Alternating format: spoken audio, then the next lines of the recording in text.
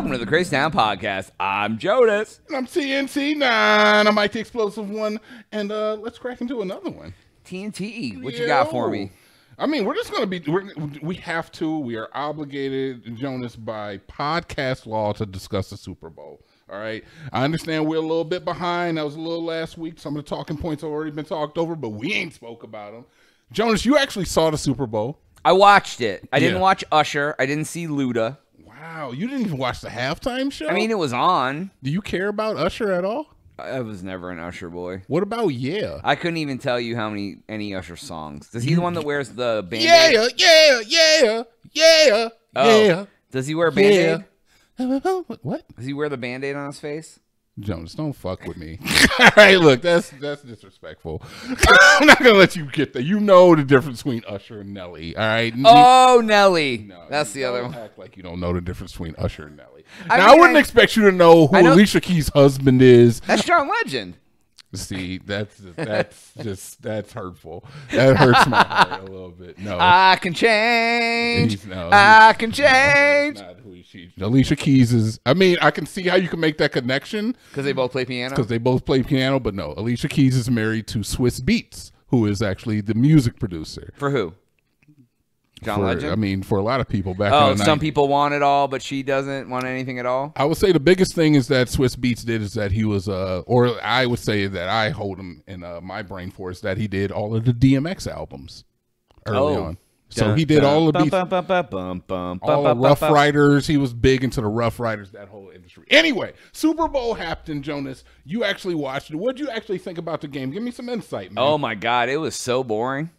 That is what I keep hearing a lot of people say is that it was one of the most boring yet like it got exciting at the end. Exciting at the end. It was all defense. Yeah. It was okay, so the 49ers scored a touchdown almost immediately and it was like 7-0.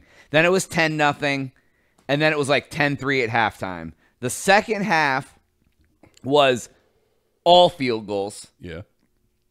And then they finally, in overtime, drove down and scored a touchdown to win after the 49ers got a field goal first. Yeah. So there was, I think it was 22-19.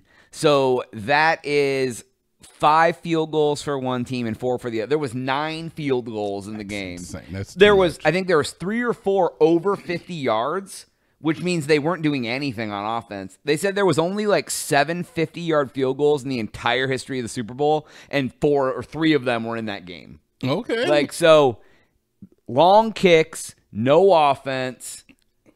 I think the most exciting thing that happened was Kelsey yelling at Andy Reid, because it's memed all over the internet. Did you hear about why that might have been? Because he pulled him out of the game. He pulled him out of the game, and then like the very next play, I believe that the position that he was going to be holding was weak, and it calls for them to lose yards, I think it was. I mean, he can be as passionate as he wants. He just showed young kids that you should go up and yell at your coach and chest bump him. And he got no repercussions. I mean, look. So your boss makes you mad, you don't chest bump him and scream in his face? What I will say is that those guys all love each other. They treat, they do, because I love my boss too. A football team is different than a regular job, because when you're on a football team, you're all working for the same thing. You have a common goal. When I'm working for a job, I'm just here so I don't get fined. You know what I'm saying? I just want to make my money and go home. Yeah, I feel like as a football club, you're working for that goal, because not only is it financially beneficial for you all, but it's also like you go down in history. Okay. So it's like you're all a part of that ship. So if Kelsey's backup went up and did the same thing, he'd be fine too? Yeah, I'm saying is that you're not going to be like one of the best players on the team is going to get fined for something like that. It's like, just, chill out. He said, and he even made a statement. He said that I love him. I was just telling him how much I loved him. Yeah. But yeah, I understand. Taylor got some Super Bowl-ish after the Super Bowl. She got some Super Bowl-ish, but she didn't get that Super Bowl ring. I mean, she gets it by proxy. She was ringing something. What is she ringing? The bell. The bell of what? The mountain. I don't know what that means. She hit the mountain, dude. She Kelsey'd it up. Give me I don't understand. Save a horse, ride a cowboy. You know, it's crazy because I've known you for like 25 years, and I don't know what the fuck you're saying. So I wouldn't expect anybody who's, tuned in. Save a horse, ride a cowboy. Gotcha.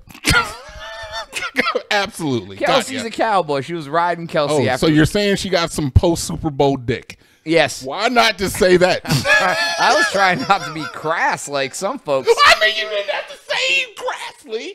You could just say, I bet she got some. I bet she had coitus with her boyfriend. She hit the longest yard. Oh, hell, TNT, I've known you 25 years. I don't know what you're talking about right I now. think she got locked into some gridiron after the game. Oh, You know what wow. I don't know. God damn, I don't know if it got that deep. I don't know if she got locked up.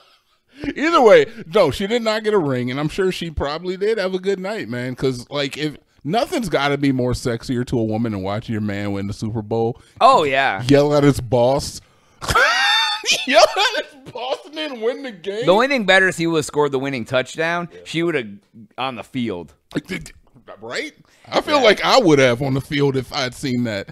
Yeah. Like, that's some true masculinity right there. I'm going to tell you right now is that Travis Kelce, I understand that Travis Kelce Taylor Swift thing is like played into the dirt and people kind of hate it to this point. They didn't show a lot of Taylor. I think they did in the beginning of the game, but towards the end they kind of cut it off. I thought they were going to show her like 30 times. They only showed her like 10 or something. Yeah, they showed her like chugging a beer at one point. But, you know, it's just like, I like Travis Kelce. I do. He sounds like a from brother. Cleveland too. Bro, he sounds like a brother. He's from Cleveland. He's got some swag. He dated all black girls before this. He's in the community. Honestly, he's invited to the cookout Because he dated black girls? He dated all black girls before this. Yeah. So yeah, and I'm sorry. He seems like a cool dude. What do you think about Patrick Mahomes? There's some talk currently that he may be if he keeps up this pace that he might. He's already beating Brady's pace. Like That's he what I'm has more saying. yards, more touchdowns, more wins. He's younger. Has more Super Bowls. Yeah. But then like Brady hit a bigger stride later in his career where Mahomes has been like full go from day one. From day one. Yeah, this says they showed Taylor Swift 11 times for 5 seconds each. That's not bad. That's not bad. I thought it would be 30. I thought it would be more too. But they know that people have a little bit of fatigue towards her. I am so fatigued. I mean, I don't even see her that much. I just hear about it more than anything else from like people. I knew she was trouble. Yeah, she was definitely trouble as soon as she walked through the door. God damn it. Ice Spice was there. She looked unimpressed. I don't know if you saw that. Ice Spice? Oh, yeah. She has red hair. All right, Jones, did you see? We gotta get into the commercials. So I know we're running short on time. If you're at our YouTube channel, you will be able to see. But my favorite was the Ben Affleck Duncan commercial. I didn't And see setting that. the That was a record with good a one. staggering 100. Did you see the Christian commercial that popped up that got people all in a I guess not. Maybe I did. I feel like I remember there being a Jesus commercial, and I was like, Jesus commercial that got people kind of like. I'm going to show a little bit of it because I don't know if it'll get copyrighted or not. Don't ask. Apparently the song is playing, even though I clicked the button for that not to happen. But yeah, so it just shows like people of different various okay, races. I do remember this. I didn't know what the hell was happening, and then were they just? Why are they cleaning each other's feet? Is that something Jesus does? And it shows a priest watching a gay man's feet, a black gay man's feet. Whew. Jesus didn't teach hate. He didn't. And he washed feet. Yeah, why is he washing feet? Okay, so there's the symbolism. I don't really want to go deep into the Bible symbolism of it, but the whole idea of Jesus washing feet is in a Bible story where he washes the feet of like prostitutes and like Oh, he cleanses their and like sins. beggars. Yeah, and it's to show Oh, us that's that nice. it's to show us that he is humble himself. To wash the feet of somebody else shows What's that wrong you're with prostitutes? to show that you're humble in yourself by washing the unclean. So Whoa, ayo, she's unclean. So people got mad because you don't wash the feet of gay people. You don't do that. I've never washed anyone's feet. Have you ever washed a gay man's feet? I would think they'd be included in anyone, but Do you want to tonight? are you trying to tell me something? You coming out of the closet? First off, I don't want to wash your feet, regardless of the scenario. Two, if you're coming out, just say that. I'm just saying, dude. So I don't know. That's what. Yeah. So Jesus is known for washing feet, but apparently people didn't like that I've they never didn't like heard the that imagery. Jesus washed feet. Yeah, it was a thing, and he did. And if you're a Christian or you claim to be one, then you know that's the truth. So I'm gonna next time I see a priest, I'll be like, tell me about Jesus washing feet, and You they will should want know, to- or they're a fake priest. I mean, yeah, it's a pretty commonly known Okay, Jesus trope. I'm in. I'm in to ask him. It's like, you know about the crucifixion, right? I know that. I saw figure it's Passion of the like Christ. you know, God, Jesus, crucifixion, feet. Really that Oh no, walking on water. What's after that? Like what Judas.